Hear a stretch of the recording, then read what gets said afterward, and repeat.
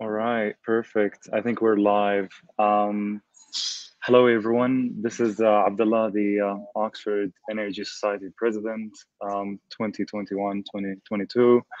Um, we're currently presenting our first talk of the term.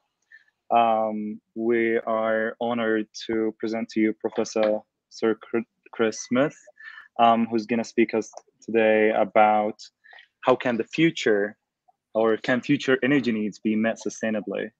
I'll give a brief introduction about the society.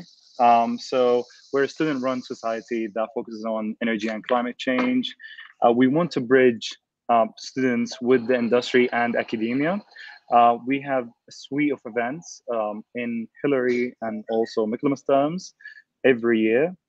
We have an event each week, so please do schedule that in your calendars. We usually run them from every Wednesday from 5:30 to 7 p.m. We really appreciate having Chris with us here today. So he's gonna speak about global energy, how global energy consumption is rising globally, driven by living standards in developing countries. And he will explain to us how can we meet this increase in consumption globally by more sustainable resources and more sustainable consumption. Um, Professor Sir Chris Smith is a theoretical physicist. He currently is interested in all aspects of energy, supply and also demand, especially energy storage, in which he is leading a Royal Society study at the moment. Chris has served as the Director of Energy Research in Oxford University between 2011 and 2017. He's also been a president of the Council of Synchronization Light of Experimental Science and Application in the Middle East between 2008 and 2017, or until 2017. He, he has written and spoken widely in science funding, international scientific collaboration, and energy issues. He served in many advisory bodies, nationally and internationally. We're so lucky to have him here with us today. This is going to be, again, our first talk of the event or of the term as well. So please stay tuned. Chris, the mic is yours, and thank you for having us. Okay, so you can hear me all right, Abdullah? Yeah, we can hear you perfectly. Very good. So I'm sorry I can't be with you in person, but I was struck down by the dreaded virus a few days ago, though I'm feeling okay. So since this is the first talk of the year, I thought I would give a rather wide-ranging talk, which will form the basis for future talks and future events and for discussion at the end of this session if we have any time left. Now, sustainability means that we must get to net zero emissions of all greenhouse gases. And you know this as well as I do, we need this to prevent disastrous climate change. But there are a couple of other reasons. As a bonus, it will reduce air pollution, which recent estimates think is causing something like 18% of all deaths. Of course, the real question is how much you're going to die anyway. You can't increase the number of deaths. How many years of life are lost? Maybe typically 10 years for each of those deaths. It's not clear. As another bonus, and I've been saying this for some years, but only this year people have started to understand what I was talking about. By freeing ourselves from fossil fuels, we will take ourselves out of the orbit of some of the countries that provide fossil fuels. And for example, this will free German foreign policy from Russia. Of course, it may be out of the frying pan into the fire because we'll need other things in the sustainable world, which are controlled, some of them by relatively few countries. I'll come back to that. Now, the first thing I want to discuss while I'm in the introduction is why emissions must stop, not just slow down. And then I'll discuss how the world's doing. Then I'm going to focus particularly on CO2 emissions produced by the energy sector. And after discussing where we are today and why it's difficult, discuss in most of the talk how we should decarbonize. Now, you've probably all seen pictures or plots showing the temperature of the atmosphere rising as a function of time. But these things are very noisy, these plots. They jump up and down because the solar irradiation varies a bit from year to year. We get volcanoes that blot out the sun and so on. But although the temperature of the atmosphere is rising in a slightly stochastic, random way, it is steadily going up. That rising temperature is being transferred to the ocean, and that transfer just depends on the temperature difference. So some of the noise in the annual increase is smoothed out. And I think if you want one piece of evidence, this is a rather convincing graph. This shows the temperature in the top 2,000 meters, or the heat stored in the top 2,000 meters of the ocean from 1960 onwards, and you see it going rather smoothly up. This change here, by the way, of slope, that's about the point where China started to industrialize in a big way. Now, we all know that the effects of climate change are being seen. Floods, droughts, forest fires, and there could be tipping points, such as the melting of glaciers in Antarctica and Greenland and so on. And we really have to avoid these things happening. Now, why is it that to avoid these things, we have to not just slow down emissions, we have to stop? So here's a plot. It's a little bit out of date, but it serves the purpose. And this shows somebody or other's projection of global CO2 emissions rising more or less linearly until whoever drew this plot thought that we got enough fossil fuels. We'd have enough even in a business as usual situation if we did nothing by the year 2100. So the emissions are at the moment, this is historical data here, going up more or less linearly, but the amount of CO2 in the atmosphere is going up faster than linearly because we're putting it up faster than it comes down. It comes down as some of it goes into the ocean or the land, and then there's a new, then it stabilizes. And in fact, in the long run, the CO2 will only come down over tens of thousands of years, where it leads to changes in rocks. Now, what happens if we suddenly drop to zero on this blue plot here? Well, what would happen is that the atmospheric CO2 would start to go down slightly because we're no longer putting it up, and some of it that's in the atmosphere will be absorbed in the oceans with a time constant of about 300 years, and there'll be a new equilibrium between the CO2 in the atmosphere and in the oceans. So there will be a slight drop here.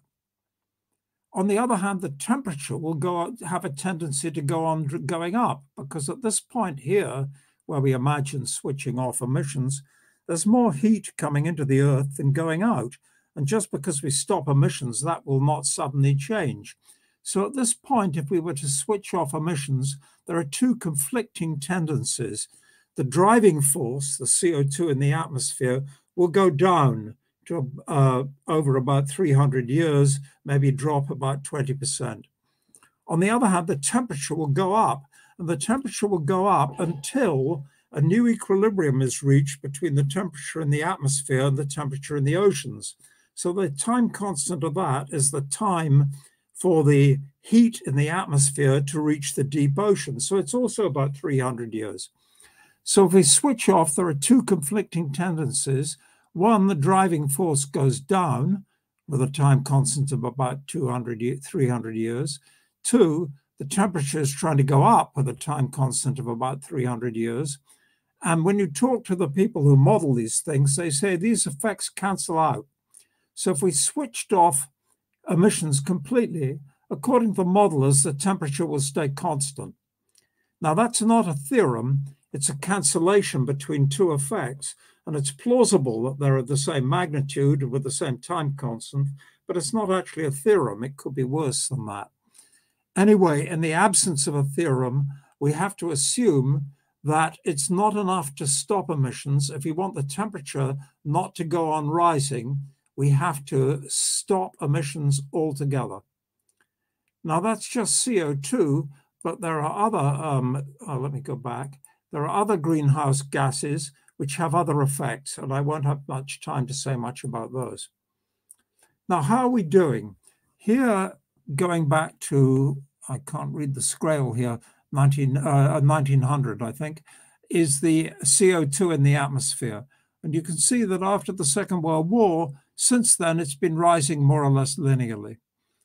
There was a slight drop because of COVID, 5.8% in 2020, but in 2019, 2021, it rebounded again, and it's going on up. So this rising emissions, we want to go to zero, but it's on a tendency going up. So that's going to be extremely difficult.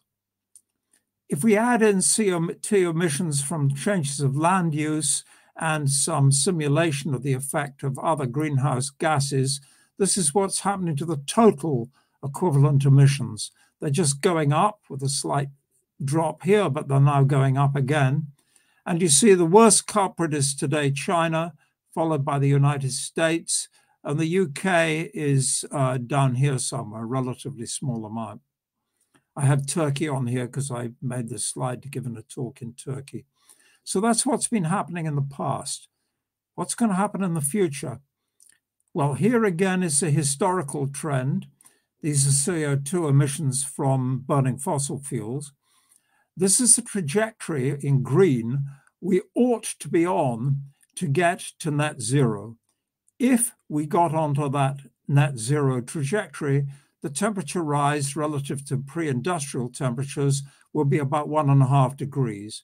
Today, we're about just over 1 degree, and it's having very serious effect. 1.5 degrees is going to be a lot worse. But it's quite difficult to imagine this trajectory here getting onto the green curve here.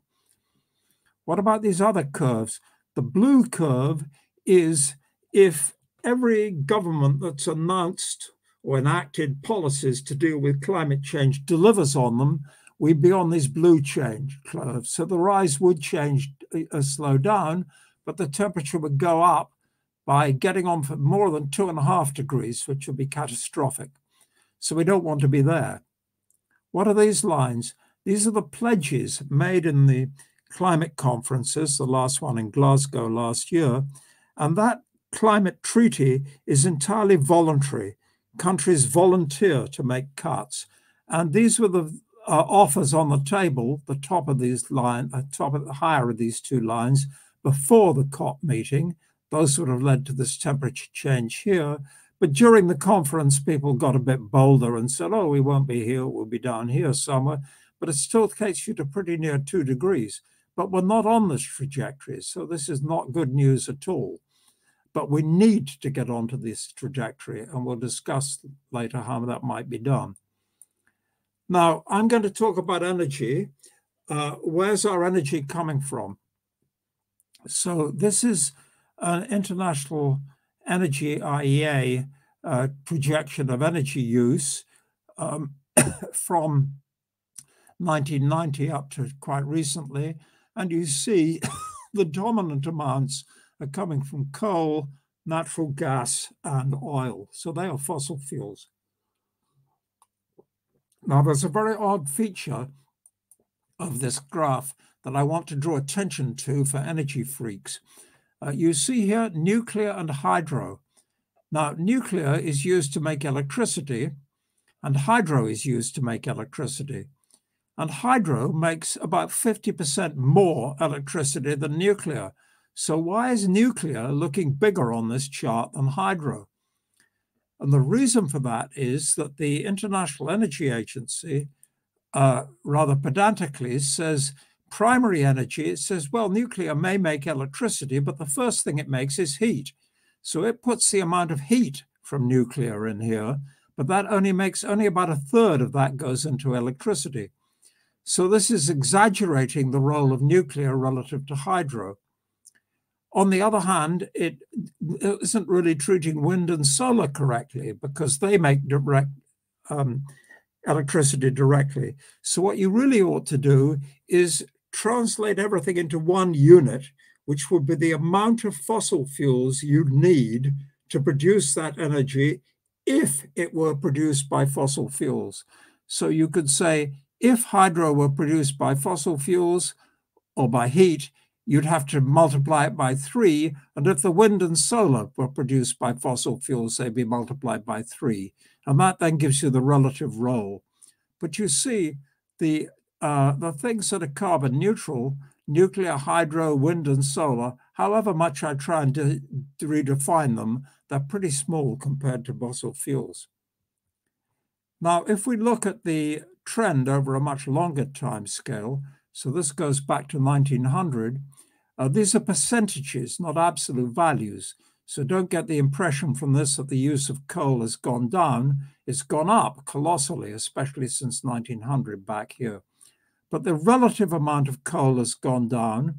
We've been through an oil age, then now we're moving into a natural gas age.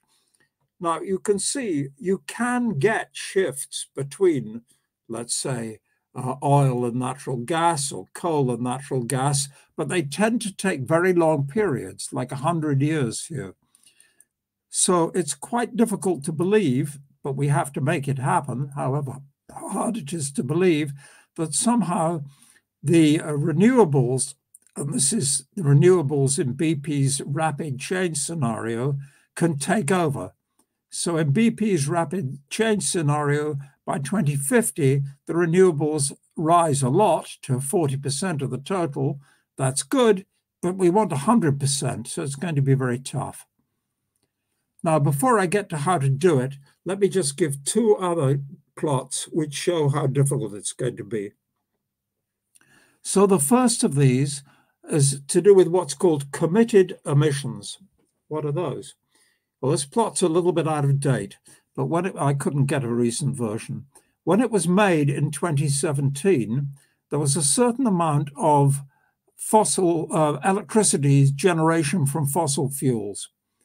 And the authors of this said, let's suppose that from 2017 onwards, we don't build any more fossil fuel generation of electricity, but we just take the generation that exists, the capacity that exists, and assume that it runs until its lifetime is over.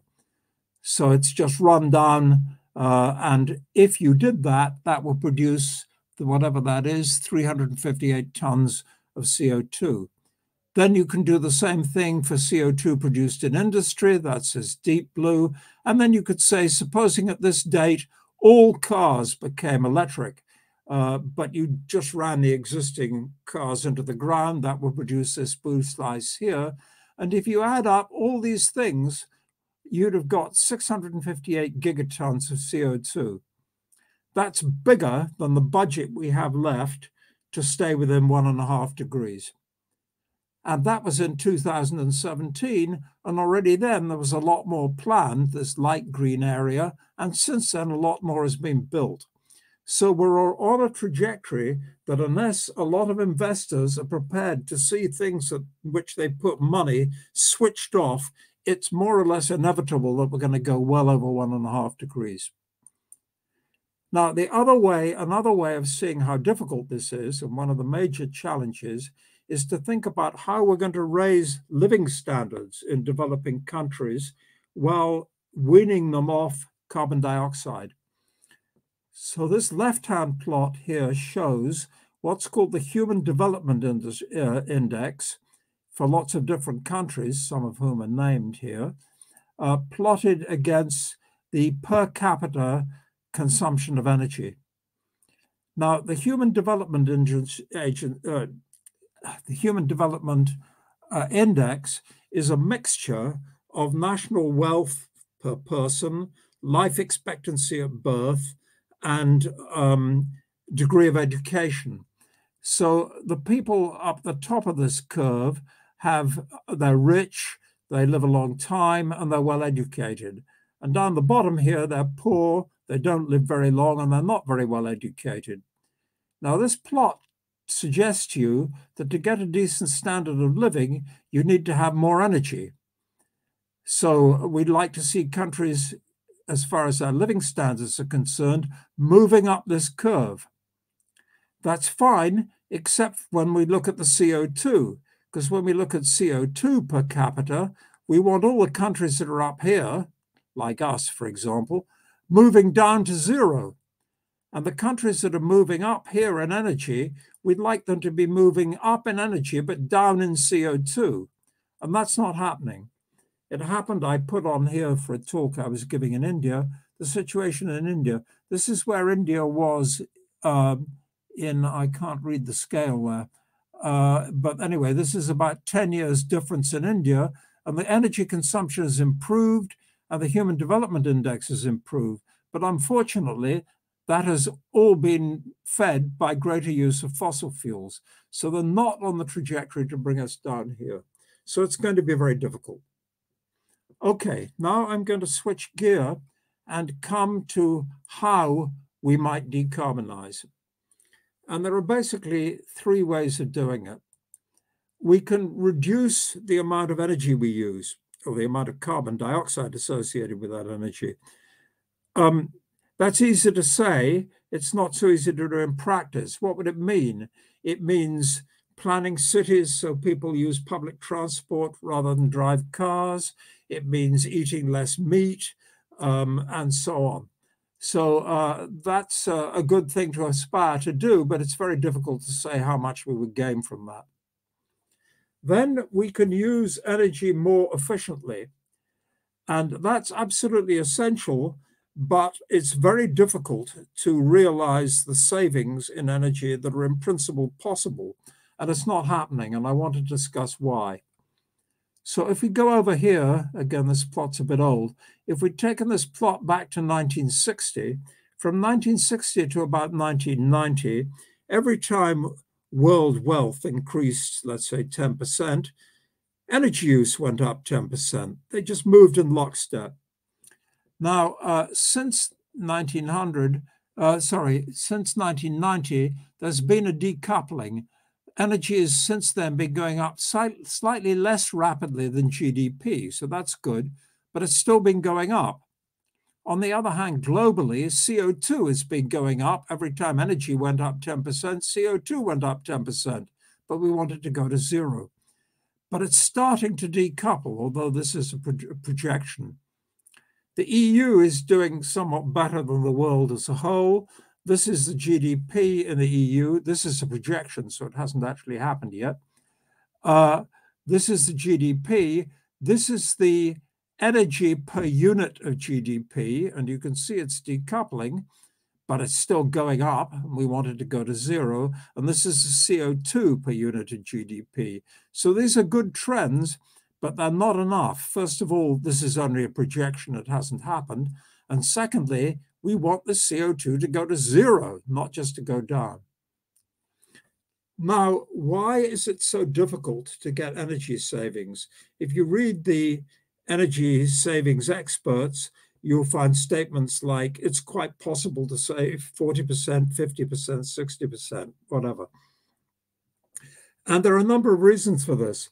One is that people are quite affluent and they don't bother. But the other is that if energy becomes more efficient, the energy use, it becomes cheaper. And generally, when things become cheaper, people use more of them. So let me tell you the results of an experiment done by a social scientist in Oxford. He's now in Chicago. He got hold of the heating bills for people in social housing in Camden. These are relatively poor people. And on half the bills, they put in big letters, if you turn down your thermostat 1 degree, you would save, £2 a week or something. And they stood back to see how much those people saved. But it's not what happened at all. These were poor people who'd had the thermostat changed, turned down, and were rather cold. And they said, damn it, if it's only £2 a week, I'm going to turn the thermostat up. So it's very, very important when asking people to save energy to give the message in a right way. And also, as you just make energy more efficient, as I said, it gets cheaper, people will use more of it. That's called the rebound effect. That's a direct rebound effect. But there's an indirect rebound effect, which is if you're spending less money on energy, you've got more money to spend on other things. And those other things will involve energy. So the only thing which will really do the job is regulation. And luckily now we see that increasing numbers of buildings, transport, industry, and so on are subject to regulations that are forcing them to save energy.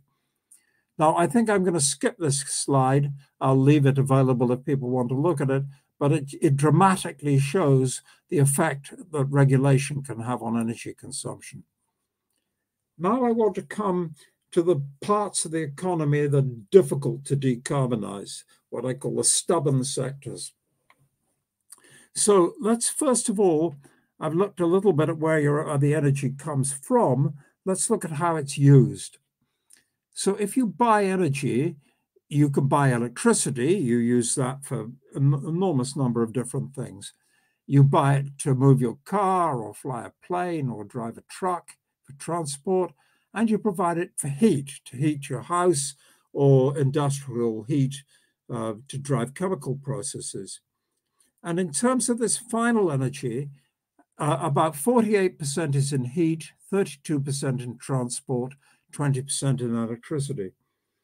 Now, this raises the question, why is it that if electricity is only 20% of final energy, it's what most talks about energy are about electricity? And there's a cynical reason for that, which is that electricity is relatively easy to decarbonize, so people like to talk about it, whereas heat is much harder, so they don't like to talk about it. But a more serious reason is that this is final energy. Now, if you get heat, if you burn gas, it makes heat. Heat is heat. But if you make electricity, most of it comes from burning coal or gas, and only a small fraction of that goes into electricity. Because of the second law of thermodynamics, it's very inefficient. So if you ask to produce X amount of electricity, how much heat do you need? You probably need 3 times as much. That pushes up electricity. If you look at transport, there is about an 8% loss in refining oil. So actually, the primary energy to drive transport is bigger than the energy you use up with.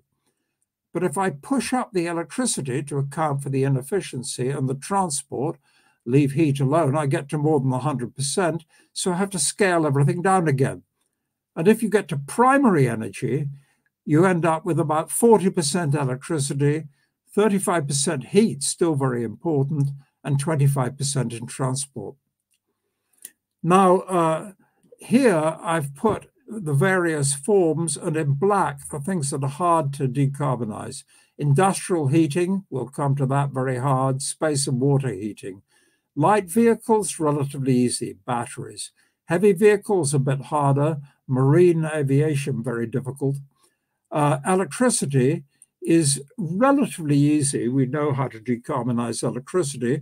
But on the other hand, in decarbonizing the other things, we're going to use more and more electricity. So it's a moving target.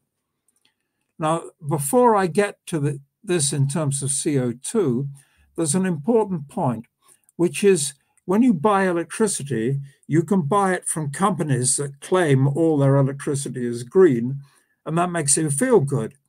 But the electrons that come out of the plug don't know whether they're green electrons or black electrons, and it makes no difference to your behavior. So how you provide electricity has no impact on lifestyles. On the other hand, how you get around does have an impact on your lifestyle and how you heat your home. If you've got a heat pump, you need a different pattern of heating through the day than if you're just burning gas. So these heat and transport are more people sensitive than looking at electricity. And we need to look at the whole system: heat, transport, electricity, markets, economics, policies, and consumer acceptance. It's no good coming up with some wonderful green scheme if nobody's prepared to use it. Okay, now I'm going to a plot which shows you where CO2 emissions are coming from. So this is a global plot. So as we've already seen, electricity, we just had it, was 48% of all energy. it's something like 40%, 8% of all CO2 emissions. So this is a very major, it's the biggest contributor. We know how to decarbonize it in principle. I'm going to discuss that at length, but it's growing rapidly as electricity takes over in these other sectors. Heat of buildings and industrial heat, that's the next biggest individual sector. Heat to make cement, to make iron and steel, to make ammonia or whatever, that's much harder. And I'll give examples of how that might be done. Transport, light road transport, that's going to be batteries, that's easy. Heavy road transport may well also be batteries, we don't know. Air traffic is relatively small, but it's growing very rapidly. That's difficult. Shipping also growing very rapidly. I think we know how to do that. Rail can easily be done. That's relatively small. Now, I want to just take two examples of these hard to decarbonize sectors, iron and steel and cement. Oh, first, again, efficiency is absolutely vital. So this tells you what can be done in principle with efficiency. So this is an EU slide that shows, gone forward one too far. This shows CO2 emissions in 2050 if we go with business as usual from steel, making steel in the EU, making plastics, making aluminium, and making cement. Those are the big ones. Now, these are in principle savings. These are materials recirculation. So that's reusing aluminium, steel, and so on. So in principle, of this 530, you could save 178 in principle. Then this next slot is called product materials efficiency.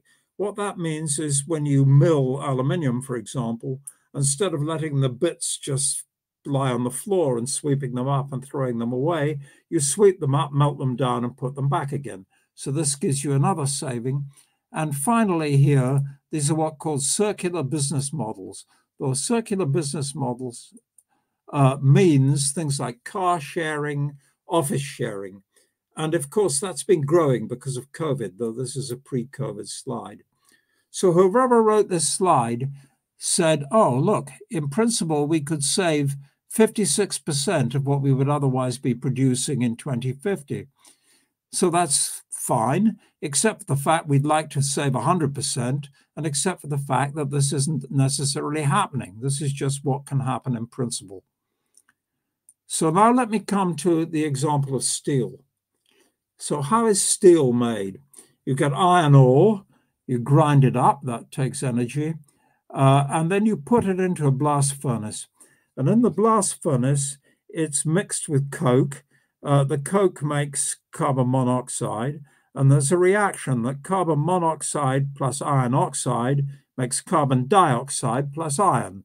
So you end up with iron, and then you make steel.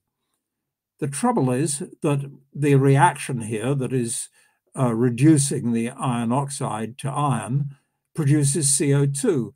And in almost all the steel making in the world, that's just vented into the atmosphere. Now, you could try to capture it and put it underground, but the trouble is it's rather dilute. And in order to do that, first of all, you can't capture all of it. You'd have to redesign the furnace and it would cost you money. There is an alternative, which is to say there's another reaction. Iron oxide plus hydrogen makes water plus iron. So what you could do is take the iron oxide, make iron pellets using carbon-free fuels, then make hydrogen with electrolysis from water. I'll discuss that a bit later. And then with the hydrogen, reduce the iron oxide to iron. And there is a scheme inside Scandinavia to do that as a trial. So this is good. The baseline is that making, according to the Scandinavians, making steel by the normal route will produce about 1.6 tons of CO2 per ton of iron. Whereas by this route, it'd be 25 kilos per ton of iron. So you've gained a factor of whatever that is. That's a factor of well over 1,000. So that's really good news. But the bad news is it'll put the cost up. Now, if I move to cement, it's a similar story. Cement is growing, use is growing rapidly because of building in the third world and raising of its living standards. But to make cement, you take basically limestone and you heat it up, and it drives off the carbon monoxide, and you're left with basically cement. Now, this produces an awful lot of CO2. There are ways of getting around it, but you can make it more efficient. You can look for alternatives. You can use less concrete and so on and so forth. But this is a really difficult one. And according to a body called the Energy Transitions Commission, cement decarbonisation is likely to lead to a significant increase in cement prices and could account for something like 60% of the global cost of decarbonising all the harder to abate industrial sectors. So there are some real challenges out there, and there are research challenges like finding cheaper substitutes for cement. Now, what I want to come to now is electricity, and I'll spend the rest of the talk on electricity. So these are the sources of electricity today, and you see it's mostly coming from coal, followed by natural gas. Then there's hydro, producing more than nuclear, although nuclear starts with more heat. Here's oil. There's some electricity produced by oil, and here are the renewables.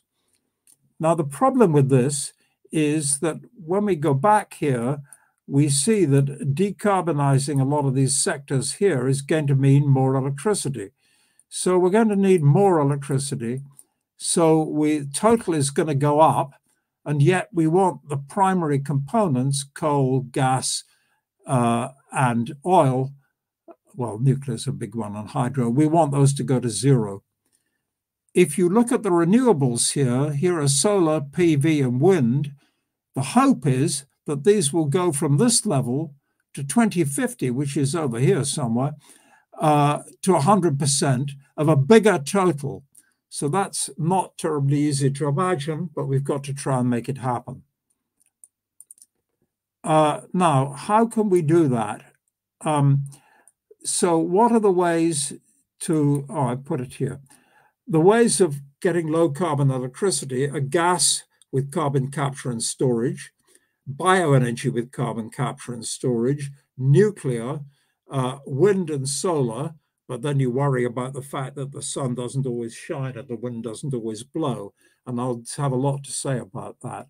And of course, there is hydro here. But in the UK, we're getting close to the limit of the amount of hydro. There's not scope for increasing it. Now, carbon capture and storage. So the idea here is we have a power plant, and then in the flue here, there's carbon dioxide and nitrogen and a lot of rubbish coming out. You can have post-combustion capture. You can try and capture the CO2 in that. You can pressurize it and put it underground. Now, the problem with that is it would add 30% to the cost of power. The capture isn't perfect. Some of it will leak, and there are upstream emissions of methane. If you're in a gas power plant or at coal, there's methane from coal mines. So in getting the fossil fuels to the power station, there are leakages of methane which produce climate change. So I think that using CCS, you can make it more efficient by burning impure oxygen and things like that, but still it's expensive. I don't see any point in that. There are alternatives ways, like using wind and solar. So I think carbon capture and storage should be mainly kept for making steel and cement, where there aren't many alternatives, although you can use it in principle in power. The other thing you could do, which is a very interesting idea, is use carbon capture and storage with biofuels. So when you grow biomass, it absorbs CO2 from the atmosphere. If you then burn the biomass to make electricity, let's say, it emits CO2. But if you can capture that and put it underground, you're taking CO2 out of the atmosphere, taking it out of the flue gas here, and you're burying it underground. So this is carbon negative in principle. The problem with that is that's only true if the biomass is carefully sourced from people who are growing it in a sustainable way and not digging up virgin forests and so on. And the other problem is there's a limit to how much we can get in the UK. Maybe we could get something like 50 terawatt hours of electricity from bioenergy and carbon capture and storage, but that's only about 10% of the electricity we're going to need in 2050. So this would be helpful, but it's not going to solve the problem. So what we need is something else, and one other thing could be nuclear. Now, the Achilles heel of nuclear has been the cost, where in Europe and North America, there's been a terrible record. So on this plot here, this is a study by the Energy Technology Institute. This shows the cost, I'll explain how it's got in a minute, of the most recently built or being built nuclear power stations in Europe and North America. And this shows the cost in the rest of the world. So clearly, we are doing something wrong compared with the rest of the world. Now, before I come to what we're doing wrong, what are these bars here? One of the difficulties is that the cost, in comparing the cost of nuclear in different places, is that the cost of nuclear power depends very strongly on what you pay to borrow money, the so-called discount rate. Because it could take you 10 years to build a nuclear power station, and during that you're using up money and you're not generating anything. So what you pay for the money you're borrowing in that era is very, very important. So what the Energy Technology Institute did is said, we'll take all these power plants and we'll assume they all paid the same amount, 7%, to borrow money. And then they said, this is what would happen if they paid 9%. And at the bottom of this is what happened if they paid 6%. So you can see it's incredibly sensitive to the cost of borrowing money. And then they said, if we learned all the lessons we could from over here, maybe we could get this down to something like £60 a megawatt hour.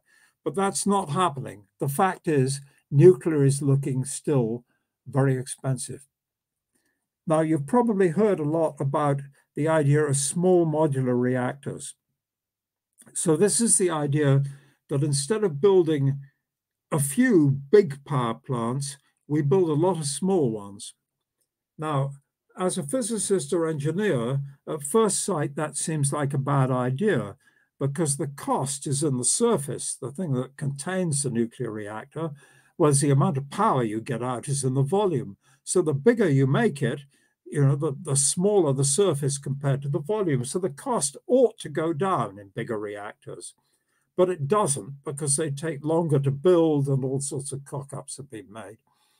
So the idea instead is to make a lot of small units, maybe many units on one site. So it's the same people who build the first, the second, the third, the fourth have learned how to do it.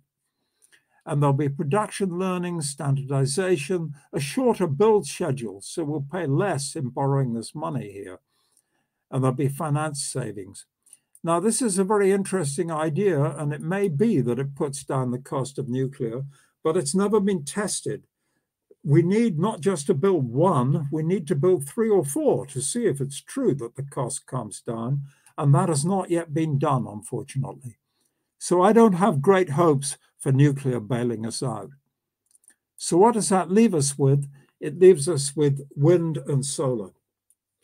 Now, this is a plot that shows the cost as a function of time of solar PV generated electricity, of onshore wind, and of offshore wind. This gray area here is the sort of generation cost in US dollars per kilowatt hour from burning fossil fuels. And by the way, the cost of the Hinkley Point power station, the big one under construction in Summertown, will be about here where I've got the cursor. So wind and solar are already well below the nuclear cost, and they're getting to the bottom, and these are going down. This is slightly out of date If you go to the International Renewable Energy Agency, you can find an updated copy of this, but I can tell you it just goes on down, is getting to the bottom of the range for fossil fuels. So that sounds like very good news, except for the fact that that's the cost. And the value is not the same thing as the cost, because wind can be as cheap as you like, but if it's only blowing at night when nobody wants it, it's not much use. And it's not always available. There are times when the wind is not blowing and the sun is not shining. So this brings me to my last major topic before I try and reach some conclusions, which is about the issue of intermittency.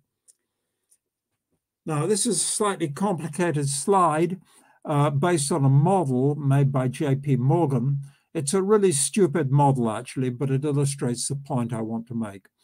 So what's assumed here, this is a winter of 2015, and this black line is electricity demand in Germany, scaled down 25%. So these people said, we're going to become more efficient, so electricity demand is going to go down. Well, yes, we are going to become more efficient, but we're going to use more electricity in electric cars, heating, and so on. So I don't think the absolute value of this should be believed. This is the same thing in summer. That's the actual demand in 2015, scaled down 25%. Then they assume there's a certain amount of hydro and biomass running around the clock at the bottom here. And then they said, we'll take the current wind in 2015 and suppose about 3 times as much, that's in blue, and the current solar, that's in orange, and assume there was twice as much. So sort of on average, you're getting roughly the same amount of wind and solar and bio as you're getting demand, but there are gaps here. Now, in fact, demand's going to go up and the wind and solar are going to go up much more than this, but this makes the point. Now, you immediately see from this that this is fine, except for the fact that there are times when there's more than enough. Here, the wind is more than the demand. Here, the solar is more than demand. And there's times here when the wind's not blowing and the sun's not shining. So on average, I could scale up wind and solar more so that on average it met demand, but it won't meet it in practice. And in particular, there are times here when there is essentially no wind and solar. And if I'd looked over a longer period, and I'm going to tell you some results looking over 37 years later, you will see that this happens quite often. And there are quite long periods with no wind and solar. So to deal with this, what do you need? You can try to manage demand, but you'll never shift this demand, the demand here to happen here.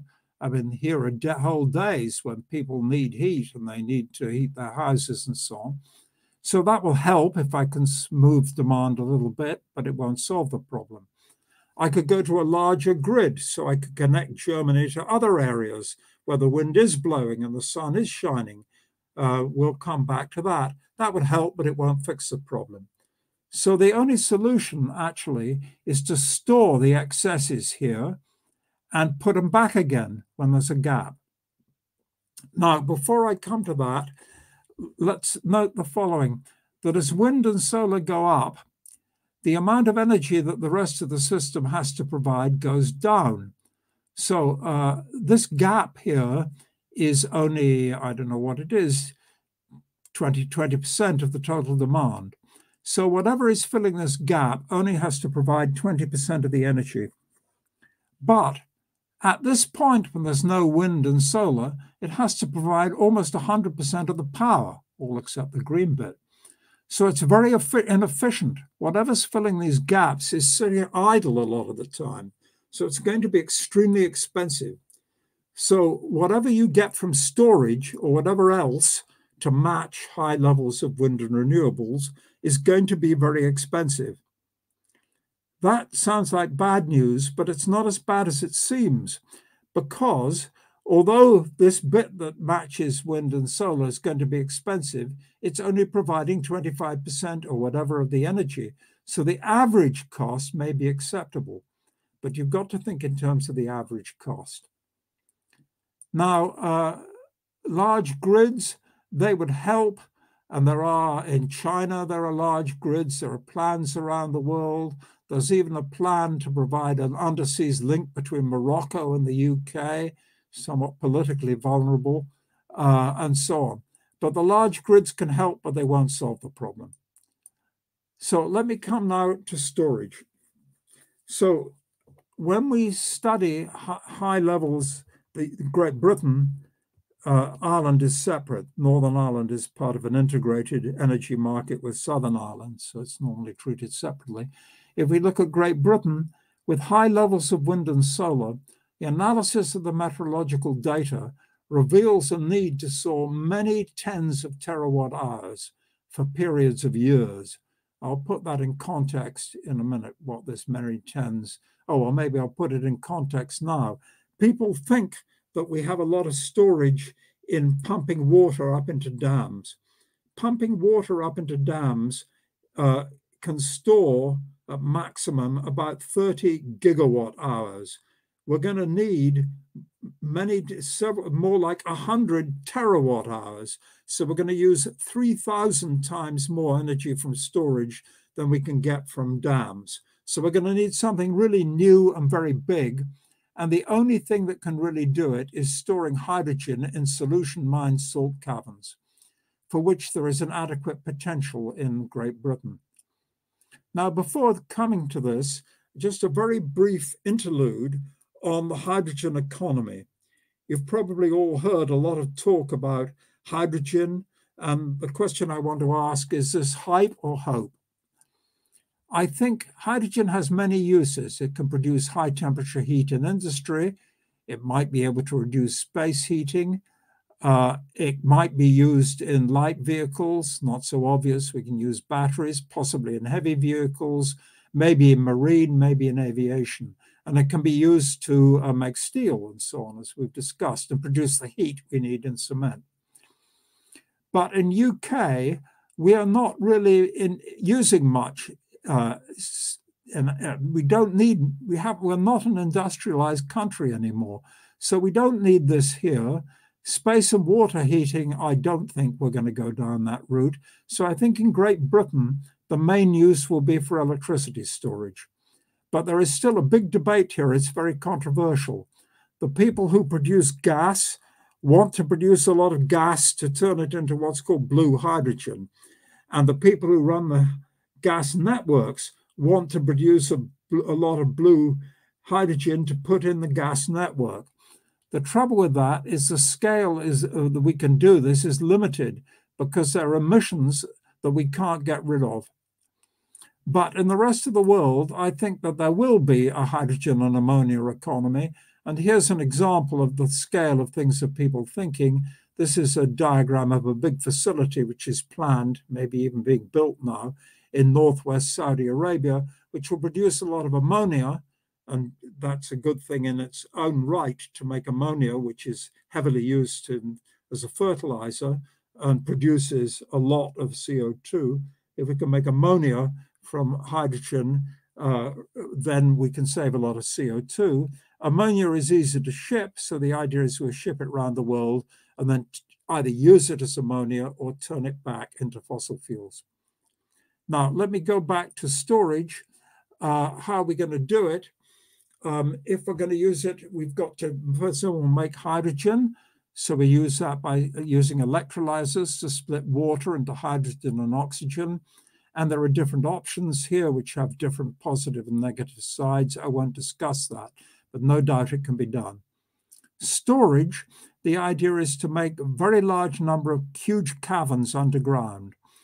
So there is a plan to make caverns of 3,000 cubic meters each, about 1,800 meters underground. This is only about 100 meters high, so there's a split scale here, in areas of the country where there is salt. And there is a lot in in East Yorkshire, there's some in Wessex, there's some in Cheshire. So you drive down water, it dissolves the salt, and then you push down the water using air or maybe natural gas and pump the water out again until you've dissolved it and made a huge cavern. And then you have to convert it into electricity. That's easily done with fuel cells, or very likely better with four-stroke engines. Now, before I come to my conclusions, modeling storage in the GB. This is what I've mainly been working on. In order to model how much storage we need, you have to compare hour by hour, or better half hour by half hour, or even minute by minute, but the data doesn't exist. You have to compare the wind and solar with what you think demand will be. Well, we don't know what demand will be in 2050. So we have to guess how much electricity we'll need, and then we have to make a model for how it will be used hour by hour, and then we have to compare them. In doing this, we looked at 37 years of weather data. So we were quite pleased with that at first, but then we began to suspect it's not enough. So one of the strong messages from our study is don't believe the results on storage, which only looked at a few years. That is to say, almost all of them. The biggest one recently done for BEIS, the Business, Energy and Industry Ministry, was based on a few periods, and you shouldn't believe it. It just gets the wrong answer. You've got to look at very, very long periods. The result is that we could power Great Britain at an acceptable cost with wind and solar supported by hydrogen storage.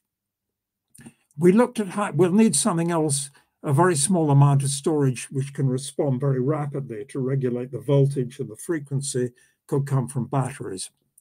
It could be that there are other things added, and I've given a whole list of those, and adding some of those could lower the cost. But it's very difficult to model with many different types of stores, and the costs of hydrogen are uncertain enough. All these other things are even less certain. So what we did is, to begin with, we said, let's look at hydrogen alone. And if adding these things put the cost down, good. We've got an upper bound. So this is sort of a bound, if you like. And these are the results. And I'm not supposed to tell you them until this report is signed off by the Royal Society. But basically, we're saying that we could, with these are different assumptions about the cost of wind and solar, different assumptions about the costs of storage technologies, different assumptions about what it costs to borrow money, that it could have cost us anywhere from about 30% more was paid in the last decade to twice as much was paid in the last decade. I don't want to put a number on that. All I can tell you is that this top of this graph here is way below what is going to be paid for nuclear from Hinkley Point and what is being paid for biomass at Drax. And it's way, way below what has been paid over the last year. So this looks as if we could power GP at an acceptable cost. There are various caveats, things that have to be confirmed, uncertainties, so on and so forth. Right, now let me try to conclude very quickly because I'm going over time. Meeting the Paris goals of net zero in the second half of the century will be extremely difficult. It's not impossible, but there's a long way to go. We're still at over 80% of fossil fuels, and there's not very much time. Obviously, the problem will be solved if we can find acceptable alternatives that are cheaper than fossil fuels and that were accepted by consumers. We could force the outcome of that by putting a very large carbon price on things, but whether that be politically acceptable is not clear, but we may have to go down that route. But we need to encourage deployment by putting incentives and subsidies and ways of lowering the cost of borrowing money in particular, which will bring the cost down, in a way that gets things started. We need to get on with it. And the more we do, we'll learn how to make things cheaper. Countries need to adopt strong targets. We have, I'll discuss it on the next slide, but targets don't solve the problem. We need immediate actions, and I'll list some of those. Success will depend on the political will as well as technical developments. And then I want to end up by discussing whether we're near a tipping point. So the UK is sort of a test bed. We were the first major country in the world to adopt the target of net zero. And we set up the Independent Committee on Climate Change to monitor how we're doing. And the answer is sort of mixed. Here's a really remarkable thing. This is coal consumption in the UK, going back to the last century, going up and coming down. And today we're about here. Today, we are using less coal in the UK than in 1812 when Napoleon marched into Moscow. Quite remarkable. And we have succeeded in decoupling gross domestic product from emissions. The trouble is, the emissions should be going to zero, and we're not on course to meet the legally binding targets. There are scenarios that say you can do it, but they rely on a lot of heroic assumptions. On the other hand, back in 2008, whenever it was, when an 80% reduction was set, that looked pretty impossible, and now it's looking possible. And I hope and expect that the net zero target will trigger the technical developments which will allow us to hit the target, but it's not obvious. Now, if we're not going to hit it, what can we, well, things we need to do, all the obvious things that we can do, get on with them. Decarbonize electricity, electrify transport, build hydrogen infrastructure, deploy CCS when there are no alternatives, try and make cleaner agriculture, develop all options for greenhouse gas removals, including direct air capture. I've got one slide on that before I finish. My second last slide it'll be. And we probably need a very high carbon price with what are called border carbon adjustments. That is to say, we should be putting a tax on things coming from countries that don't put a high price on carbon. We should say to China, for example, although they are putting a carbon price, if it's unfair competition for you to make steel without a carbon price. So if you want to send us steel, we'll tax the carbon content of that steel. And the logic will be that the Chinese would say, oh, well, why should we let the Brits take the tax? Let's tax it ourselves. So this will induce other countries to produce carbon taxes. Now, what about negative emissions? The fact is that in almost all scenarios that meet the Paris goals, you need to pull a lot of carbon dioxide out of the atmosphere. This is a Shell scenario which says we're going to end up in 2050, even with their best assumptions, with about 10 billion tons a year of CO2, and we want to get rid of that. So you can try and do that with enhanced watering, change land use, BECCS, blah, blah, blah. But it's not going to get you there. And it may well be that we need direct air capture.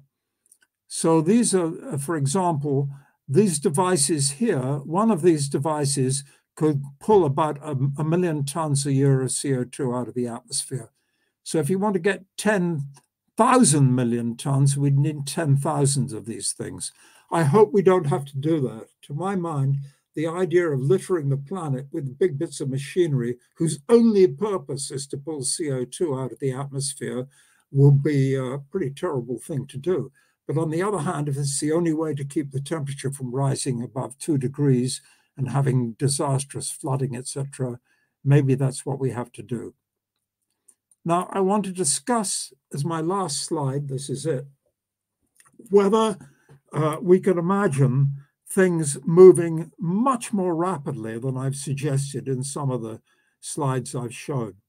And this is a slide that suggests it might be possible to make a rapid transition, although I'm then going to pour cold water on it and tell you why I don't think it follows. So this is a picture of New York in 1900, and you see a lot of horse and buggies. If you look very carefully, there is one car here. So that's New York in 1900. One car, everybody in horse and buggies.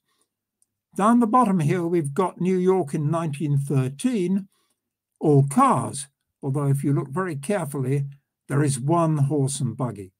So the world, at least New York, not the world, was able in 13 years to move a colossal change in the transport in New York. Is that a relevant precedent? I'm not convinced. And the reason is this doesn't need much infrastructure change. And it's only New York. And the other thing is there's a huge advantage relative to a horse and buggy. These people with a horse and buggy, if they wanted to go out and visit Granny in Connecticut at the weekend, that's pretty difficult to do. But in the car, they could just drive there. So there is a huge incentive. There's a huge improvement in lifestyle from moving from this top slide to the bottom slide. In moving from the cars we have today to electrical cars, they run more smoothly, but in some sense there's a disadvantage. You get range anxiety and so on. So I think on the one hand, this suggests we can make rapid changes, but I think we shouldn't rely on it. So I think it's going to be very, very difficult to decarbonize. I think it can be done. The big question is, can it be done in time? And for it to happen in time, I'm not going to be around in 2050. We're relying on you, the young people in the audience. Thank you very much.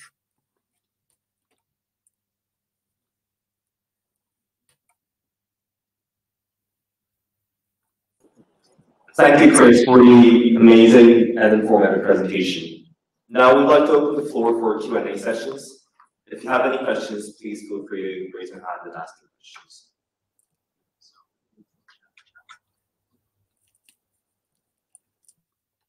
Yeah. In that case, I'll start from the questions on the live comments. Thank you for the people who have asked the questions. So the first question is, I think it's about the circular economy that you mentioned. Why is the total recirculation emission reduction greater for plastic compared to other materials? Sorry, wait a moment. Let me just see this. It's very hard to hear you. See if I can see this. I've got the question comment. Here we go. Oh, was the first one? Is this one about material recirculation? Was that the one you raised? Yeah, I think so. Greatest for plastic. I think that's because it's sort of easier to recycle plastics. I don't know the answer to that, actually. If anybody knows, I'd be interested. But I'm not sure. I think it's just because, we're throwing away a lot of plastics into the oceans. It's not being recycled at all. Whereas the other things like aluminium and steel already are being recycled. So the scope for improvement is smaller. Okay. Thank you. We'll move on to the next question, which is, what is bioenergy with CCS? Could you explain it with more details? Okay. Well, I thought I had explained it. Let me try again. That means burning wood pellets, for example, and then capturing the carbon dioxide that comes from burning wood pellets and burying it underground. Carbon capture. CCS, I should have said that, stands for carbon capture and sequestration.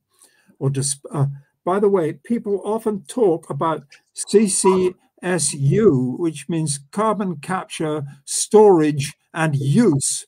If anybody does that, ask them what use do they have in mind.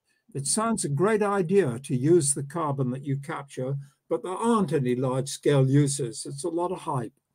Anyway, the idea is if we grow trees, that sucks CO2 out of the atmosphere. If we just burn them, it puts the CO2 back in the atmosphere. But if we burn them and put the CO2 underground, we're reducing the CO2 in the atmosphere. I see. Just a quick question. You just mentioned we burn like wood pellets and whatnot, so we'll raise these advertisements, which are popping on the chat. In terms of bioenergy with CCS, you mentioned that burning wood pellets. Aren't these wood pellets also like from agriculture, and then which means it's ultimately cost-reducing? Yes, it's not just. I mentioned wood pellets, but it could be agricultural waste, for example.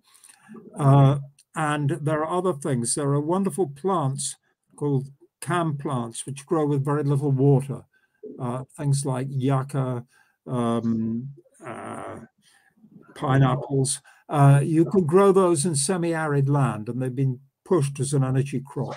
So there are other possible sources. but it's very difficult to get a very large fraction of our electricity globally from bioenergy. Thank you. We'll move on to the next question, which says, okay, solar energy. So yes, there are things going on, and in particular, there's a very, very important development produced by Henry Snaith in the physics department in Oxford of a new sort of materials called perovskites. And perovskites, they're named after a Russian geologist called Perovsky, who discovered them in the Urals in the 1890s. They're a whole class of materials with a certain crystal structure. And Henry discovered they make rather good photovoltaics. And if you put them in layers on top of silicon, which is the current incumbent technology, you can get the efficiency up. And you can get the efficiency up to levels which are, I mean, Oxford Photovoltaics, the company, about to start marketing them this year or next year at very, very high efficiency, which means it needs less land. If you put them on the roof, you can get more out of it and less of all the other supporting equipment.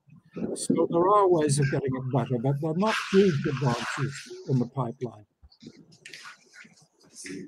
Thank you. We have a few more questions to go. And this question, in essence, is asking about whether the hydrogen residential heating is and then about the zinc battery development. Okay. Thank you. That's a very good question.